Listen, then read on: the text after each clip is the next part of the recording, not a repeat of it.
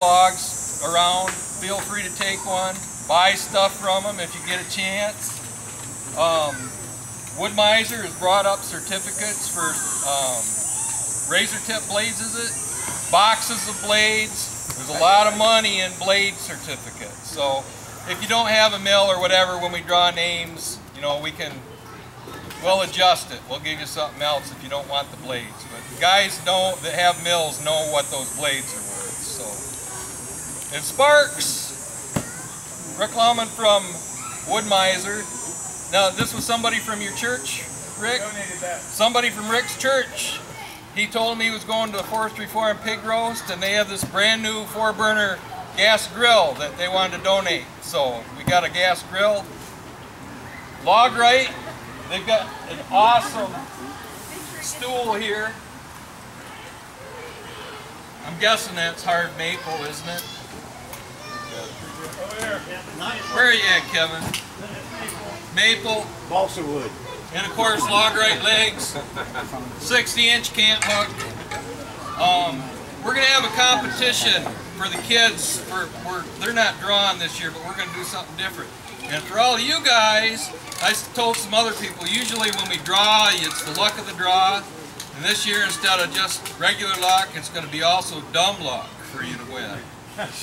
And in honor of the Olympics, since the Olympics going on, it's not just going to be that, there's also going to be a little competition involved. So you're going to have to, some of you may have noticed that we were swinging at that pin. What we're going to do is we're going to draw a name for a door prize, but before you get your door prize, you're going to come up, and my son, he's the safety guy there, you're going to get one chance at knocking that pin down. And if you knock it down, you're going to get a special ticket to go into the drawing for the chainsaw. And those that have the special tickets at the end, then we're going to go sudden death. We're going to go and see who wins that. But also, for some of the other prizes, we're going to, I'm not exactly sure how I'm going to do it, but I think what we'll do to start out with is, also Tammy made last year Wood-Mizer gave Tammy a bunch of handkerchiefs. And she took them and turned them into a quilt. All right. So, here's a Wood-Mizer quilt. Go, girl! And for that, I think we're going to start off with the quilt. And we're going to draw 2 tickets.